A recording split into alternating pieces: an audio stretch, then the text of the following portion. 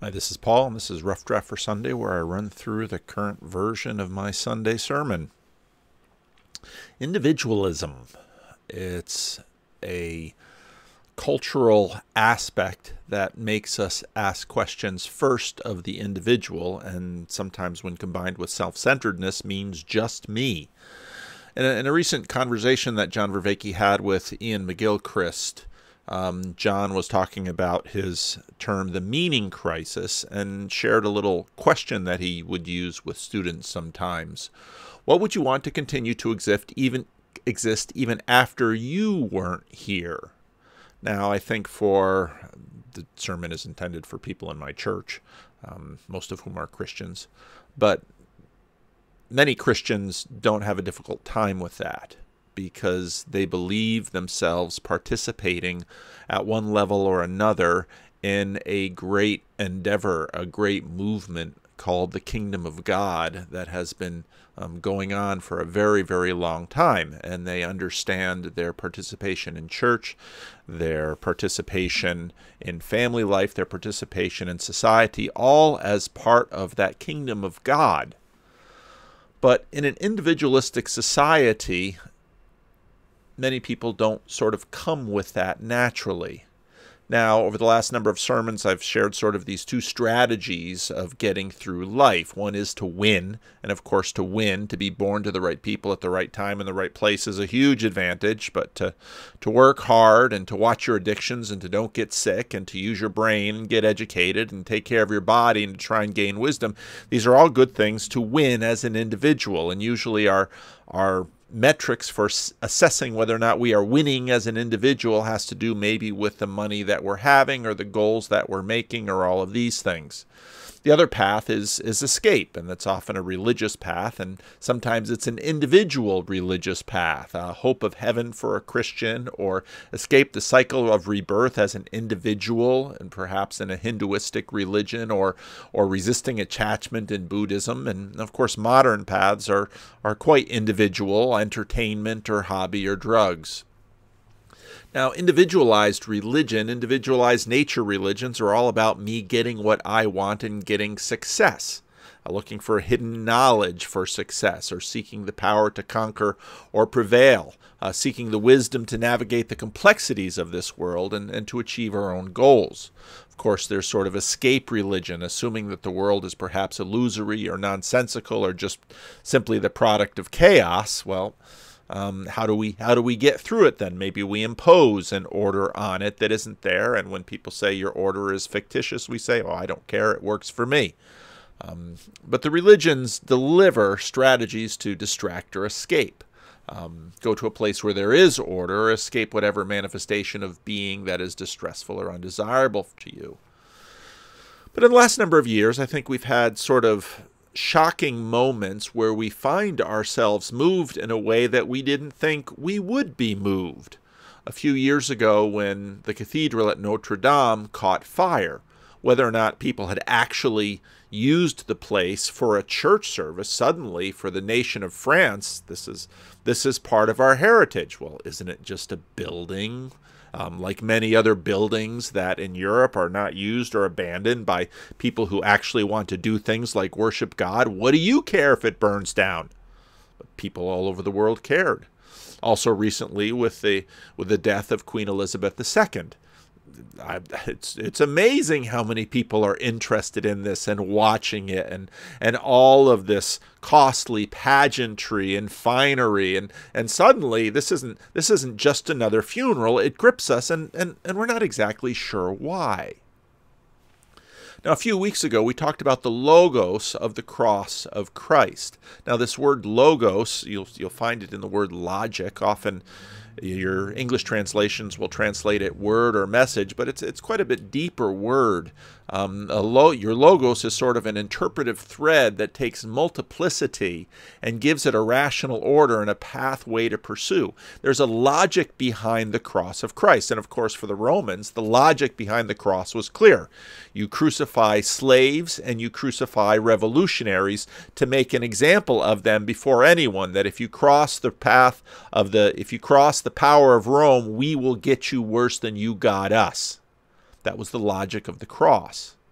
But Jesus changes that logic from there forward, and not just sort of in a theoretical sense, but in the sense that now you can find millions, even billions of people walking around with little crosses around their neck, or crosses on their building, or crosses all over the place. The red cross means something very different than, well, these are how communists are going to persecute and crucify their enemies.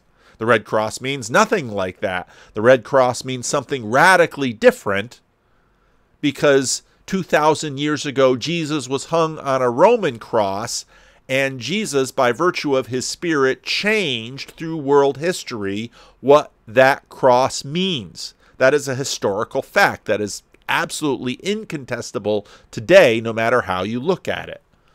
1 Corinthians 1:18, the thesis statement of the book of 1 Corinthians, Paul says, "The logos of the cross is foolishness to those who are perishing. The true logos of the cross, renewed by Jesus. But to those who are being saved, it is the power of God." And Paul will spend the rest of his time in the book of 1 Corinthians trying to show them the difference between these worlds. Now, I didn't get a chance to preach last week, so I'm going to include some of the text that's from last week and roll it into chapter 3 this week. And well, it's all part of the same sermon and letter that Paul is preaching, and so it will all, in fact, flow together. Paul says, "We do, however, speak a message of wisdom among the mature, but not the wisdom of this age or the rulers of this age who are coming to nothing. No, we declare God's wisdom, a mystery that has been hidden, and that God destined for our glory before time began. None of the rulers of this age understood it, or they would have, if they had, they would not have crucified the Lord of glory." If you read a book like Dynasty, you can get a real sense of, well, the logos of the cross, the wisdom of the world, what was thought to be wisdom and maturity that was on display in the Roman world, what everyone assumed was good, right, and true. You can find it in the lives of the first families of the Roman Empire, of the Julian-Claudian dynasty. When we read it today, we're horrified. But this was what success looked like. This was wisdom. This was how you rule the world. And the people of the Corinthian church were participating and operating within that moral and imaginal economy. And Paul says, the economy that you're playing in is not wisdom at all, because it's not the wisdom of God. Well, how is the wisdom of God seen? Well, there is something that's revealed in the logos of the cross that has always been, and it's been there in plain sight, but nobody ever bothered to notice it. It was not clearly understood by the rulers of the world, because if they in fact wanted success, they would have worked differently. But they were on display for everyone in the world to see. This is what we speak, not words taught to us of human wisdom, but in words taught by the Spirit, explaining spiritual realities with Spirit-taught words. The person without the Spirit does not accept the things that comes from the Spirit of God, but considers them foolish, and cannot understand them, because they are discerned only through the Spirit. Now that sounds very spiritual, sounds very immaterial, but you can really see it in the concrete if, again, you look at the cross of Christ and you think about how Jesus changed the spiritual nature of human culture from the time of his crucifixion on through now in very tangible, real ways. Someone today parading the kind of morality that you find in the dynasty of the Julian-Claudian emperors would be considered horrendous today. Jesus changed even the moral assumptions of almost everyone in the world, whether or not they would call themselves a Christian, whether or not they would call themselves, they recognize that they've been changed by Christianity. They just imagine what they are doing is what it means to be a good person. The cross itself will not become a symbol for Christians for centuries, even after Jesus' crucifixion. It will take time for that Roman logos of the cross to recede, but it will, and it did. In the Gospel of John, Jesus, in John, Remember when Jesus said he must go for his Spirit to come? Well, that's what he's talking about. His Spirit came, and his Spirit has been remaking the world since. This practice of your well-being at my expense seems utterly counterintuitive if your religion is about getting from 0 to 100 with the most power, the best experiences, and the most success as an individual, as it is for many people in the world today. Having children, well, that's just silly. Why would anyone want children? They cost all this money. They cost all this time. Makes no sense to me. I don't want children. I want to live my best life now, and I don't want some kid interrupting it. That's the wisdom of the world. The person with the Spirit makes judgments about all things, but such a person is not subject to merely human judgments, for who has known the mind of the Lord so as to instruct him? Now, Paul takes a quote from Isaiah 40. Who has measured the waters of the hollow of his hand, or with the breadth of his hand marked off the heavens? Who has held the dust of the earth in a basket, or weighed the mountains on the scales and the hills in a balance? Who can fathom the Spirit of the Lord, the Ruach of the Lord, or instruct the Lord in his counsel? Paul takes this quotation and changes the word from spirit to mind. This is the mind of Christ. And so then he concludes this section, but we must have the mind of Christ. Well, what is the mind of Christ? One of the best Pauline descriptions of the mind of Christ can be found in Philippians 2 in the Christ song. In your relationships with one another, have the same mindset of Christ Jesus, who being in very nature God, did not consider equality with God something to be used to his own advantage. Rather, he made himself nothing by taking the very nature of a slave. Being made in human likeness and being found in appearance as a man, he humbled himself by becoming obedient to death, even death on a cross. Therefore God exalted him to the highest place and gave him the name that is above every name, that at the name of Jesus every knee should bow, in heaven and on earth and under the earth, and every tongue acknowledge that Jesus Christ is Lord, to the glory of God the Father. So Paul continues now in chapter 3. Brothers and sisters, I could not address you as people who live by the Spirit, because they're not living by the Spirit. They're living by the spirit of the Julian Claudians, and they're competing with each other, but as people who are still worldly, mere infants in Christ. And he's not saying they're outside of Christ. He's just saying, just like a little child, well, you might have the most mature, godlike parents, and their 2-year-olds are scrapping over toys in the nursery. And that's exactly what Paul says of them, even while they consider themselves to be the mature, the arrived, because they're well-educated and they seem to be doing well in the eyes of themselves and perhaps in comparison to a few of their carefully chosen neighbors.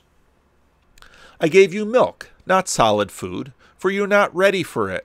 Indeed, you are still not ready. You are still worldly.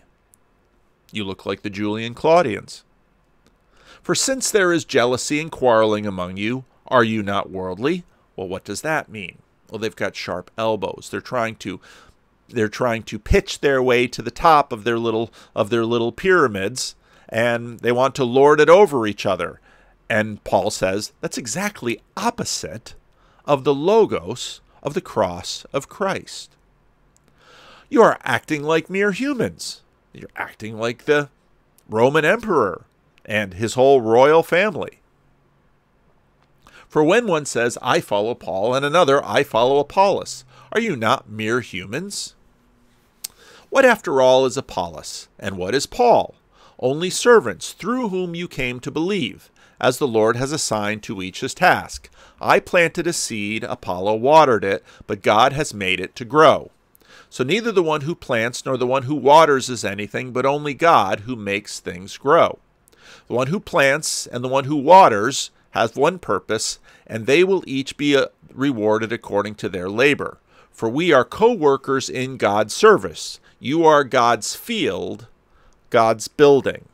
Now, what is coming here are two images, and we've already seen sort of the image of the seed that gets planted and the water and making it grow. But now, again, pay attention. The person who puts the seed in the ground doesn't make it grow. The person who adds water doesn't make it grow. It grows of its own, or it grows by the will of God. But these two big images that we're given here is that of a field and then a little bit later a temple. Now, these are both one and many images. What do I mean by that? Well, a field is made up of individual plants, but you see it as a whole. You know, the forest for the trees, the fields for the stalks. The vision is for the field. Now notice, for we are co-laborers in God's service. You are God's field. You might say, well, I might be a plant in the field. Yes, you are. You're a plant in the field, but fields are made up of plants. And you, of what God is looking for, is a field. It's much bigger than you. It goes way beyond you.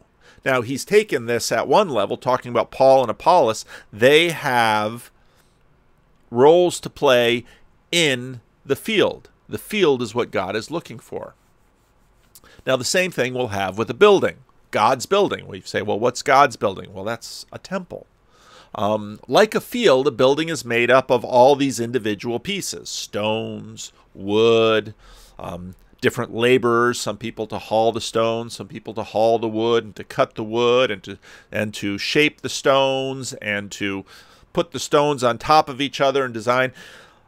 A field is a collaborative effort of many people to achieve a harvest.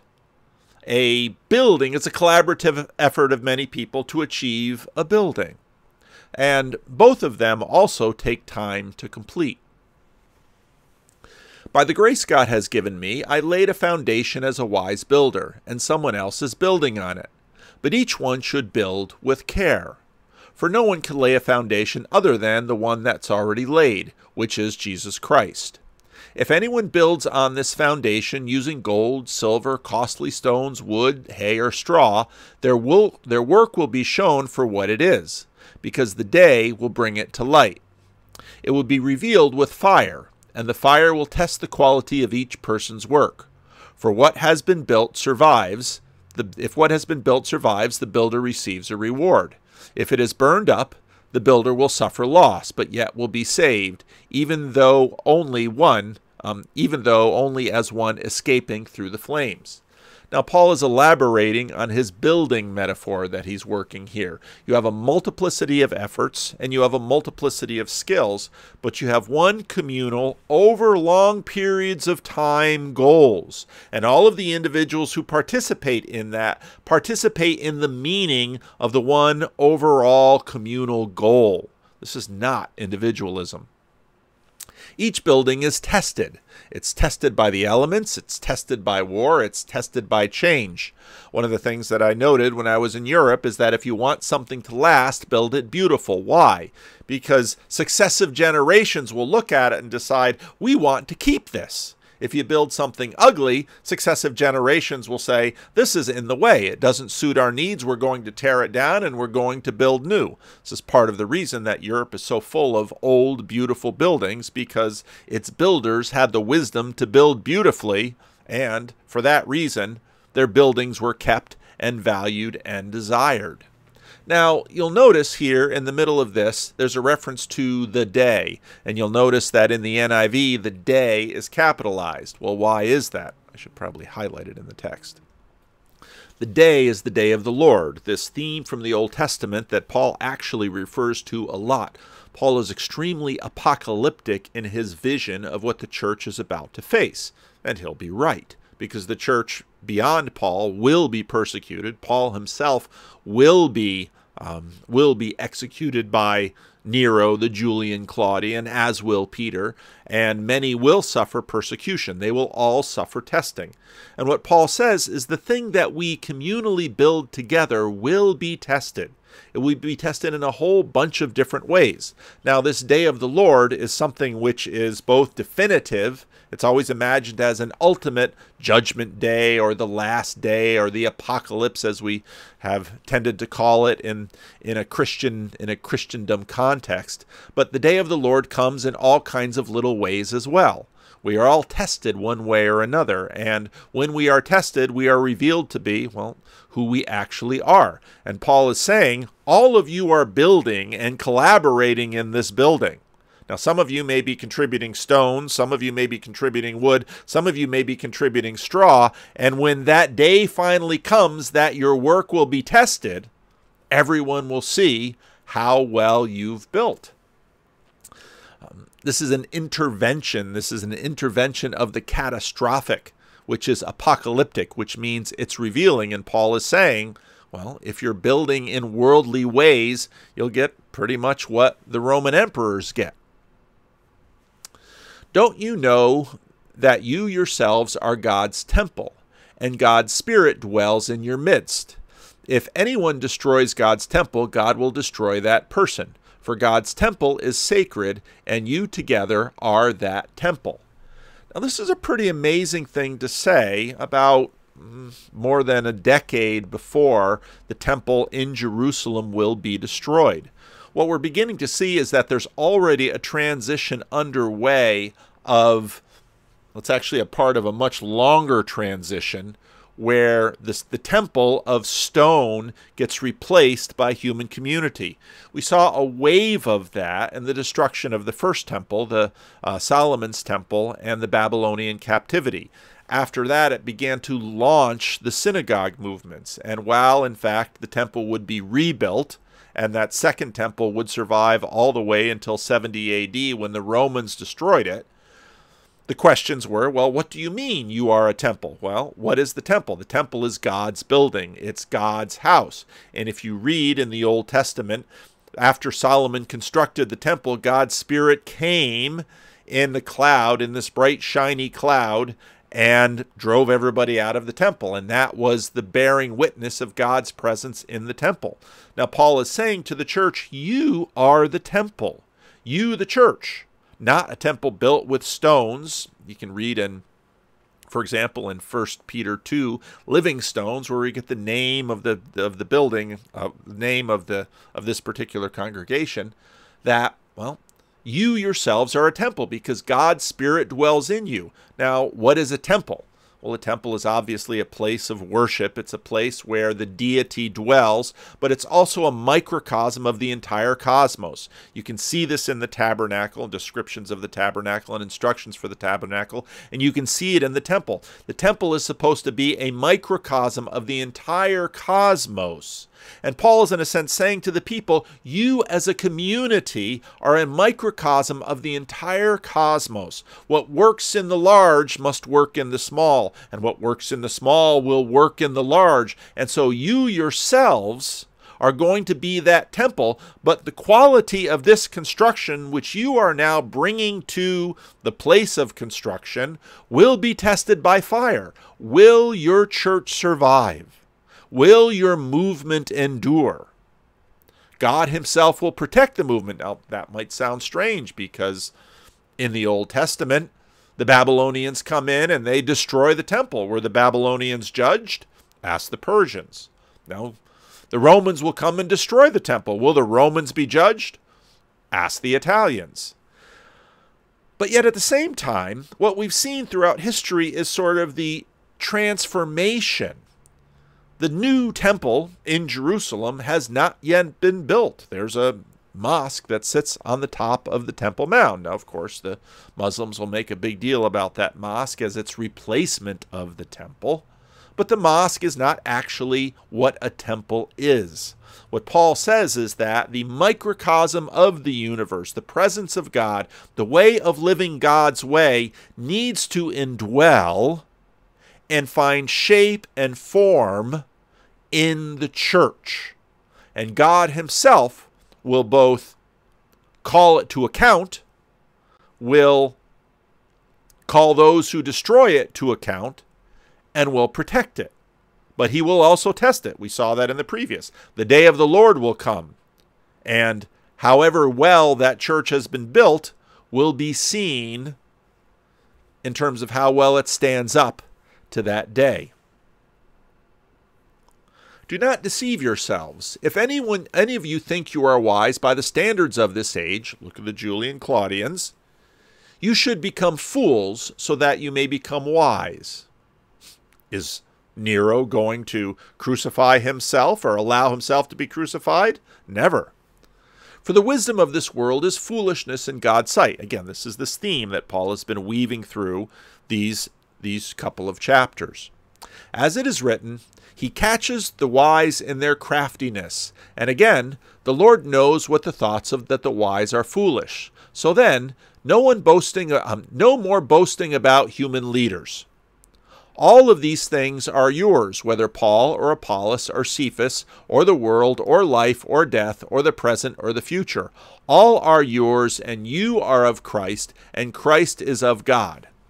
So what Paul is saying here is that you shouldn't boast about the person who dragged the stone, or the person who dressed the stone, or the person who designed the arches, or the person who designed the building, or the person who sowed, or the person who watered, or the person who weeded.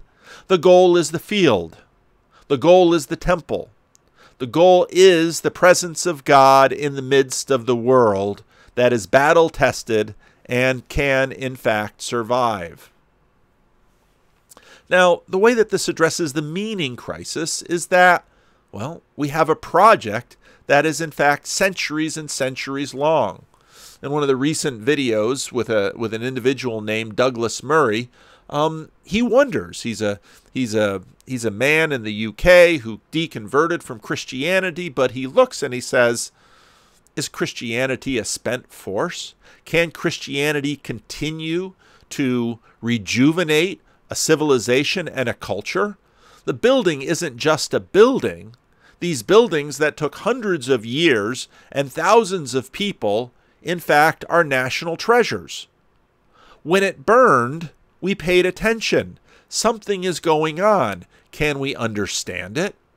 Can I, even I, imagine myself as participating in something far larger?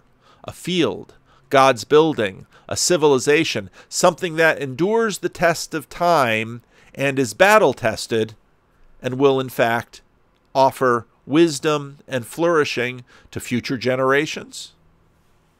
Douglas Murray is struggling with Christianity. He wants to believe, but there's a number of things that are standing in his way. There is so little in our secular society, he notes, that is offering people to work towards beyond their own well-being. Okay, maybe you succeed at getting rich, then you've got money. Maybe you succeed at building a nice business. How long will it last?